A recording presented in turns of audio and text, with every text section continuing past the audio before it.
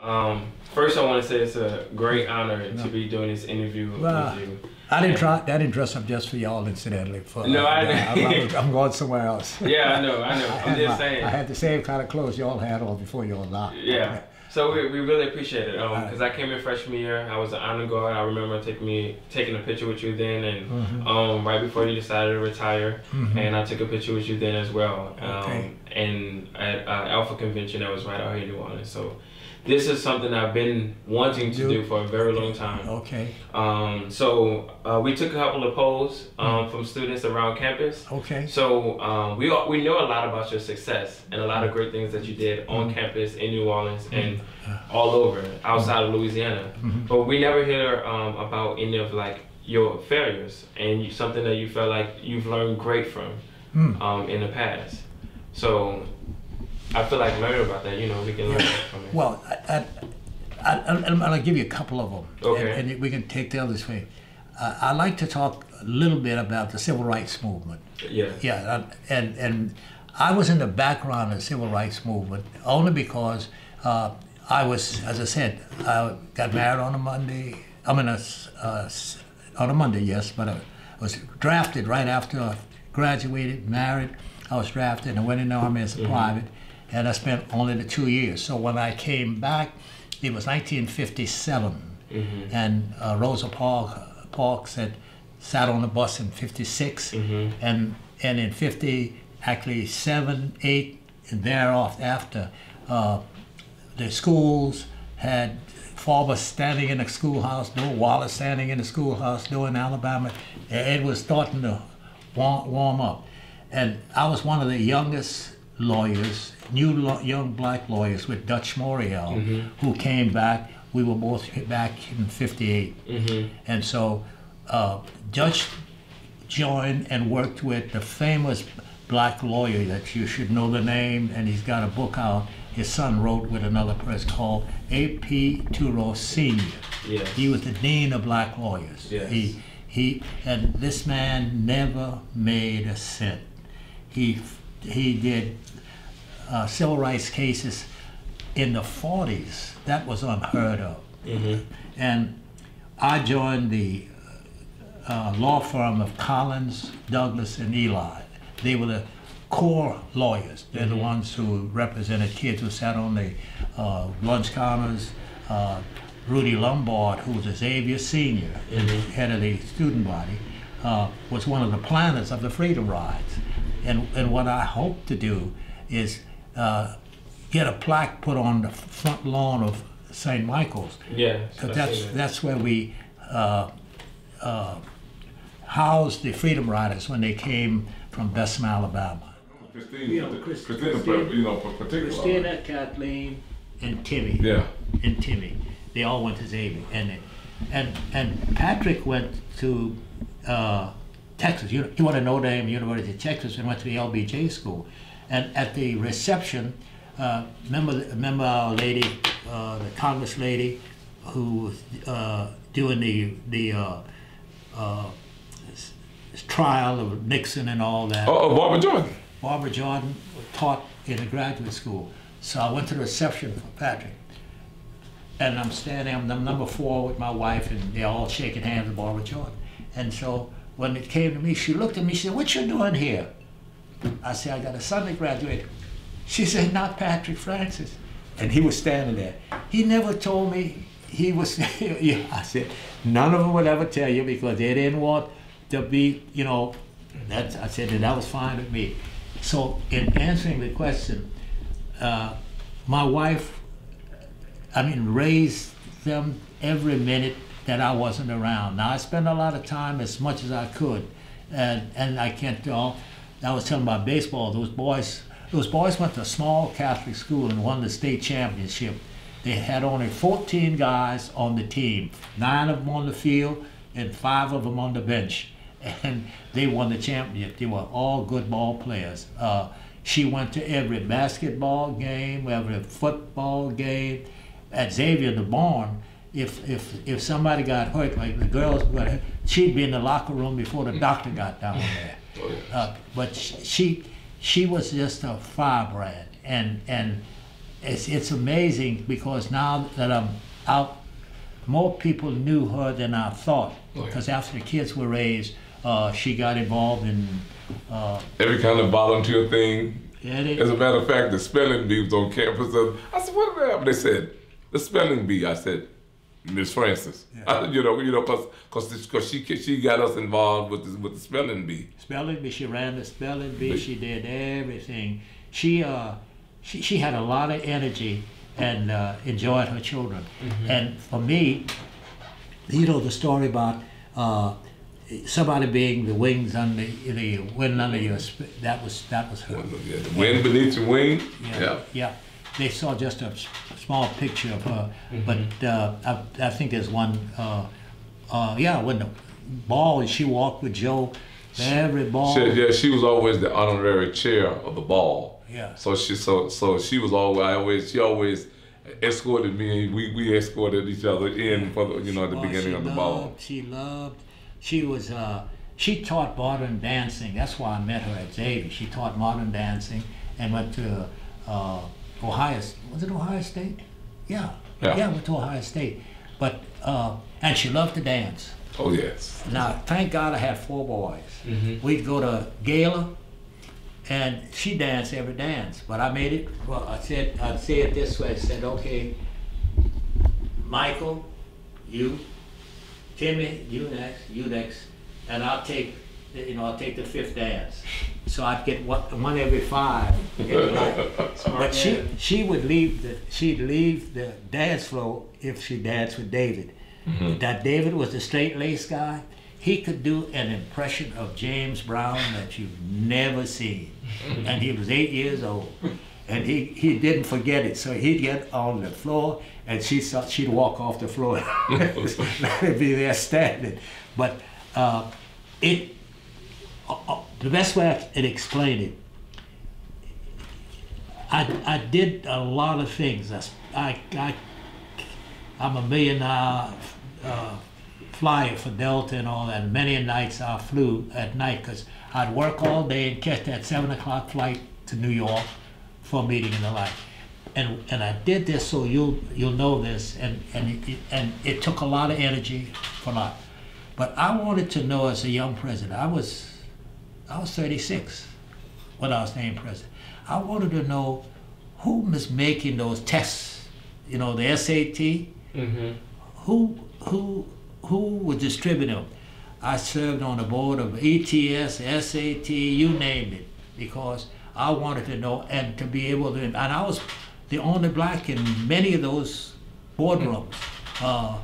And I sat around a table with the president of Georgetown, not Georgetown, he told the priest of Georgetown, Princeton, Yale, and all the rest. And I was learning, I want to know everything. How y'all are doing this, because I want to go back and make sure that we're on the right track, and we were. This lady today, we did Grand Opera at Xavier for 25 years. And the nun who was head of it was a member of the New York City Center Opera Company before she became a nun. So she brought it to Xavier. We did Grand Opera. Annabelle Bernard, this lady is writing a book about the Stearns. She was the leading mezzo-soprano in the Frankfurt Opera Company from Xavier. And the one that was a pepper pot who died young was Deborah Brown. You didn't know Deborah? I know Deborah. Yeah, I knew her. Deborah Brown went to the New York Center Opera Company. Y'all too young. There was a famous lady named Risa Stevens, and she sang Carmen, white lady, and she got sick. Now Deborah Brown did Carmen at Xavier, and so when she got sick, the director said, "Well, whoa, what are we gonna do?" And Deborah said, "Raise her hand." He said, "What you raise your hand for?" She said, "I can sing Carmen. You can sing Carmen. Where do you sing Carmen?" I sang Carmen at Xavier University of Louisiana. He said, "All right, put her on." Risa Stevens never sang Carmen again. Deborah Brown sang it. So there'll be times when, on planes, wherever I'd be going, and I met every president in the United States, starting with Jimmy Carter. No, John Kennedy. Who? Kennedy. Oh, I met John F. Kennedy. Kennedy, yeah. I met John F. Kennedy in the old French hospital building. He came. I met John F. Kennedy, and I was involved in some part of the administrations on boards in some kind of way. And yeah, I went to one of those famous dinners that night with Blanche for Lyndon Johnson. Yeah. And the stalled short of my story is the 1964-65 Civil Rights Act would not have been passed if John F. Kennedy had lived. When he was assassinated, Lyndon Johnson, who was most powerful politician in the country from Texas, he made it happen. Yeah. And if you read ever the story, there are stories out how he wasn't sure about doing this, but all of the guys from Whitney Young, Snake, SCLC, all came to him and said, "You got to do this. You got to do it." And he got all those Texas folks in line, and that's how that Civil Rights Act was passed under Lyndon Johnson. And he gave that famous speech in New Orleans on the war on poverty. Right. In fact, that lady is going to get it and send it to me because we're going to look it up. We all went to that as lawyers. So that's my second answer to you. You have to gauge yourself, but you've got to have people, around you. Now, let me just say, on the Xavier side, I inherited an institution that was top-notch in 1968 when I came to the presidency. I'd seen it 10 years because I was in it, but I went to Xavier 4 years, and Xavier was called the Black Notre Dame of the South in athletics. I mean, we played everything, football, track, knew it. They used to run the big relays in Tuskegee, and on the big board would have the schools that had the records. Of the 15 records, Xavier had 12 of the 15 up there.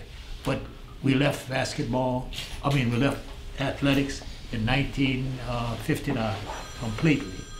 And it came back when I got to be president. I brought it back because I figured that was the history that we shouldn't lose. In fact, if you were at the, no, that's right, the Dillard game, and I've got that picture, Joe, with Herb Douglas. Herb Douglas, right. Herb Douglas. Well, I was named president, and I was named president in 1968, and there were protests still going on. In fact, we had protests at Xavier. The kids were walking, I had an understanding. The student body president was Ken Ferdinand. His brother was at SUNO, and they took the flag down at SUNO. His other brother was at Cornell, and there's a famous picture on the cover of Time magazine with a guy with the bullet, like the Texan, and a rifle, and the student body president had the microphone, and he was there. That was the other brother. There were 4 brothers. He was at Cornell, the other brother was at SUNO, and Ferdinand was at Xavier. So when those protests were handling, Ken and I sat down and I said, "Look, you want to do protesting, that's fine with me, and we can do it, but you can't protest and keep other students from going to class. Freedom is not free. You're free to do it, and I will respect it. But you can't block the steps and say, you can't go to class. No. You make that choice. They make that. So we had they marched through the hallway during the break, the bell break of 10 minutes, but I had 3 guys when I got named. Two actually, Clarence Jupiter, and Clarence Jupiter and Anthony Rochelle. Clarence Jupiter was the head of the anti-poverty program with 2 other people, and he was a great writer. He grew up in the projects.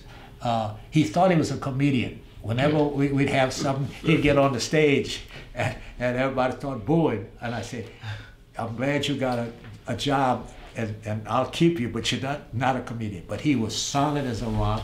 He knew how to raise money, so he was my fundraiser. And Anthony Shell got his master's in building and contracting from Ohio State. And so I had 2 guys, and I was the youngest one of the 2. And I had my mother's temperament.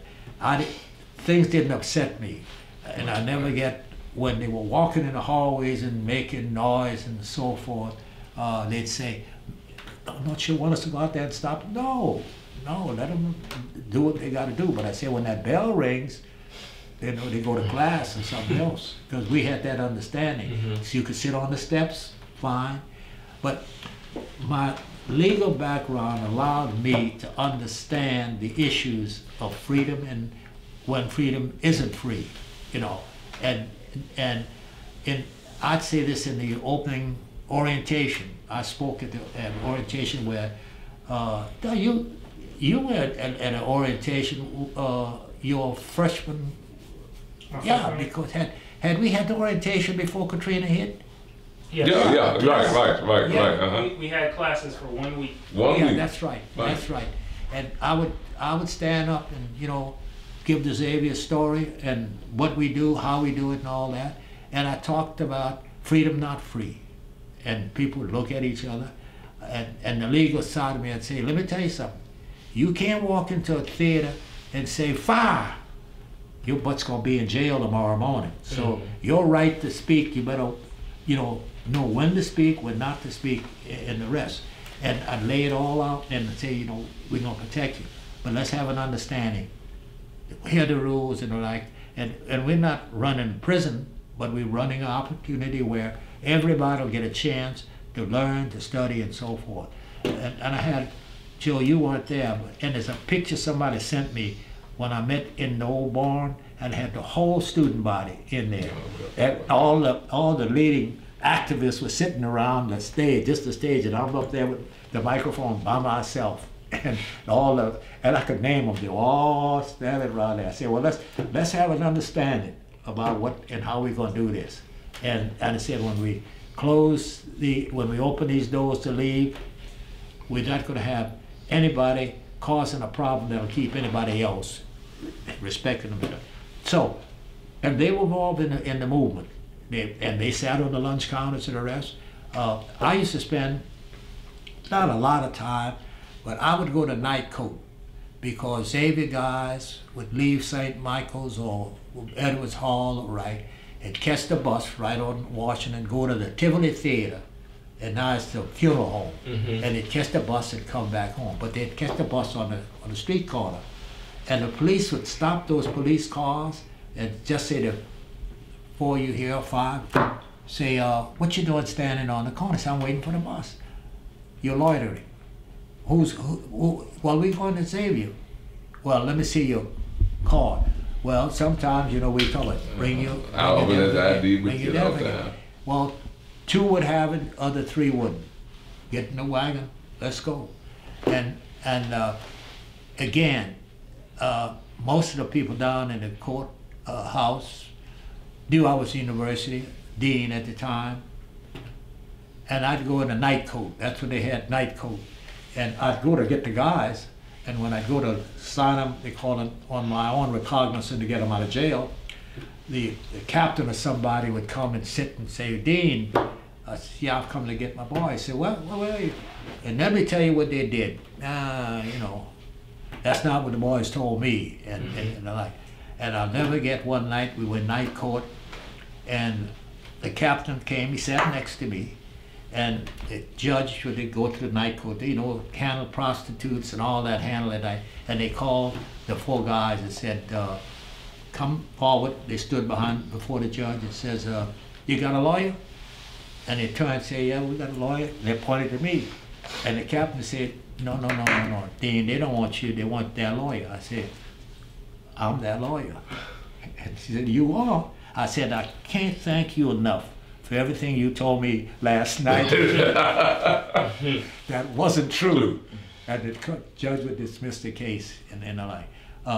But again, for me, it was a joy to work and to do all of those things. And I did a lot because I knew all of the mayors and people who asked me. Joe, I don't think you were here when they wanted me to run for mayor. I was here. Oh, that's right. You've been. Oh, I was here. I've been here 37 years. Oh. Moon Landrew was mayor, and Dutch followed him, Dutch black person. And I went to undergraduate school with Dutch and Xavier.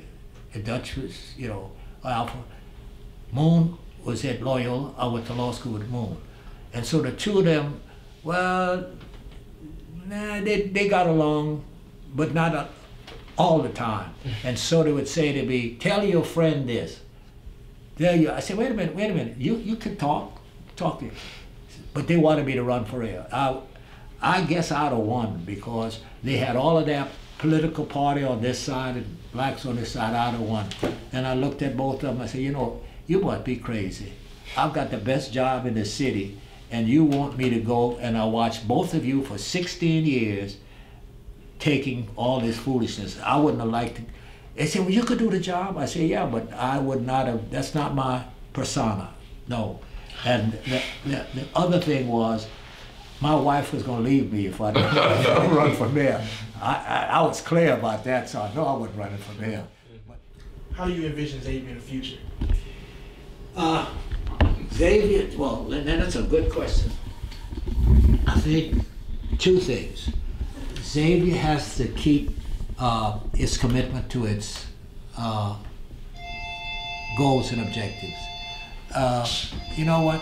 Joe, get that for me, see that. Their goals and objectives. And that is to take people like me, you and the rest, who have much to offer the future, and make sure that you get educated to the fullest, as we do. And we can't slip.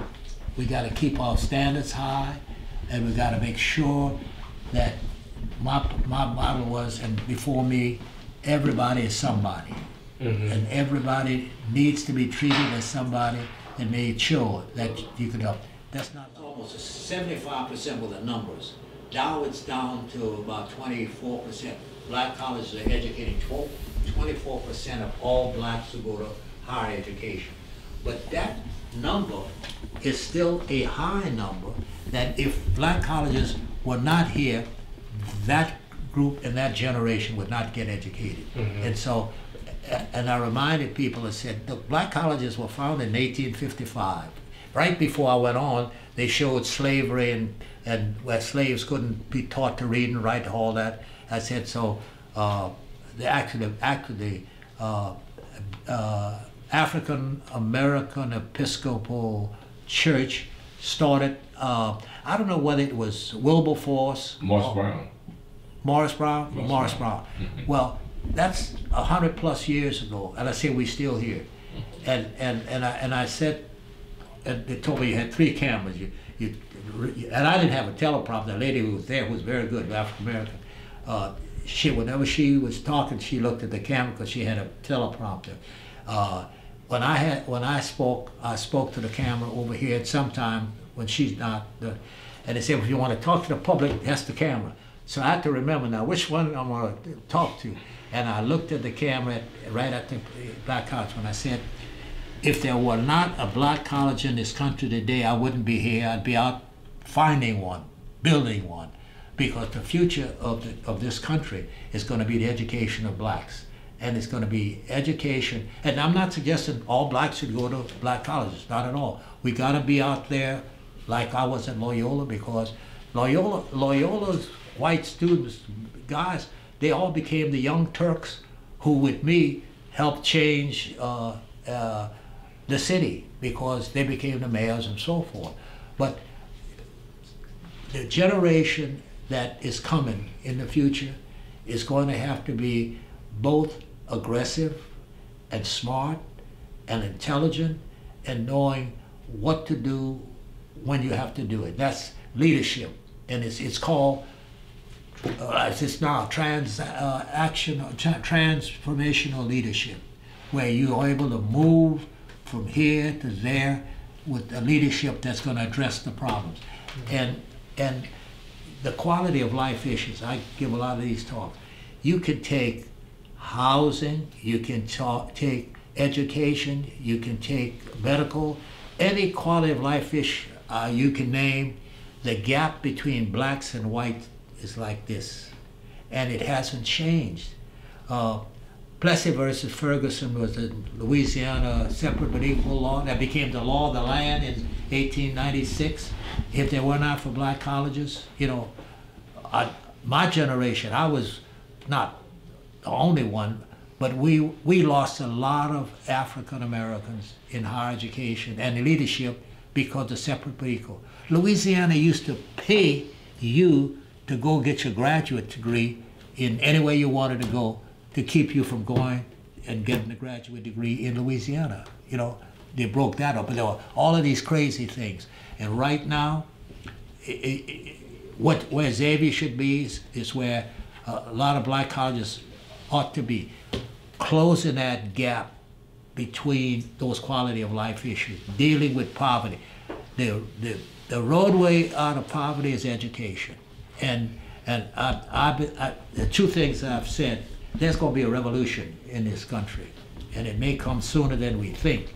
I mean, what's going on in the country right now with the division that's out there, and the bigots who told in my generation, and they were governors and all, they told poor white people that you're better than poor black people. And they kept us separate. But if we'd have got together, if the poor whites and the poor blacks had gotten in the streets and acted up, a whole lot of things, but it didn't, because it's an old saying, you don't go bear hunting with a switch. And so in no way we would have been able to change things. So we had to get educators, the AP Toros, the lawyers, and all the rest to change it legally, and then take advantage of it. And again, it's training leadership. Joe, you probably the only one in here is going to be able to finish this sentence. But in the early days, there was a famous slogan that said, "A voteless people is a hopeless people." They learned that. That was NAACP's slogan. Yes. And right now, look at last night. Look at last night. I was calling when I was driving with the back. My son that said, "What's the count in Pennsylvania?" You know, and he's eyes closed, Daddy. So, oh my God! And it was so big. But that was a big victory, and it's an obligation for black folks and black colleges to continue to say, you got to vote. You can say what you want. Politicians know one thing: I want you to vote now. They might not tell you that, but they want it, and you keep it until you get somebody who's going to do right with it in their life. So that's the second thing. Xavier's got to be involved in the community. And number two, we've got to make sure that young people don't see education as a passing fancy. You know, I'm going to go. That also perseverance is a good story about those three guys, because they tell it like it is. You know, they didn't understand at first what it meant. Well, first of all, as they admit, they were some of the best in their high schools, and they did everything the high school asked them to do, but they didn't ask them to do enough. So they went to college. It was a different ballgame, and they all say that, oh, you know, higher standard, more work, and you got to hang in there, and that's another future. I think, in addition to providing the education for medical workers, pharmacy, doctors, all the rest, teaching. I predict that teaching is going to be the best job you can get in the future. Now people can say, oh, but they don't pay teachers enough. As an old economic theory, where there's a scarcity, you pay money to get it. And teachers are getting scarce in this country, and we're going to have to put and pay them what we're paying athletes. And that's going to be a part of the future. And Xavier can't miss that. And the leadership, I should have said it earlier about, I had a great time, and Joe's heard me say this in faculty meetings. People ask me every day, let me back up. You know, the tenure of a black college president right now is about 6 years. 6 years. Now, in the olden days, you know, it's maybe 15, 20. Now, I don't think anybody will do the 47. The lady from Southern said that'll never happen again. It may not. Because right now, the tenure for college presidents in the black community is about 4 or 5%. I mean, there were 5 openings 2 months ago. Right, it's about 8. I don't know if they filled them all, but it's about 8. It was about 8 college presidencies, black college presidencies open, like you said, a couple months ago. Yeah, well, Morehouse, through death, of course, and they had, I think, 4 college presidents in the last 3 years. Yeah, right. 3 years. And so you're going to have stable leadership and sustainable leadership. And my old statement is, anybody who doesn't know the past is bound to repeat it in the worst way in the future. And it's not to say you don't live in the past, but you ought to know it in order to be prepared for what the future is. And Xavier cannot do is say, oh, that'll do, that's all right, you don't have to do this or that. That happened in our earlier days when teachers, and that's a form of racism too, you know. You don't have to do that. No, you got to do this, and that's what that pulse of perseverance is. And there's some whites that say, well, you're too hard, you know, on those poor black kids. There ain't no poor black kids. Those kids want to learn, and we got to keep that going. And yes, I was like I told you, A.P. Turo, he wanted to go to the courts to change the things. Martin Luther King and the rest said, no, we got to protest. Okay, but I would never let somebody say to me, we're going to let you get by. No, you're not doing me a favor. And I didn't get any favors. I had to do everything as I should. But as I say again with my presidency, the question said, well, how did you last that long? I said, it was easy. Joe, you heard me say it. I hired people smarter than me, and I got out of the way.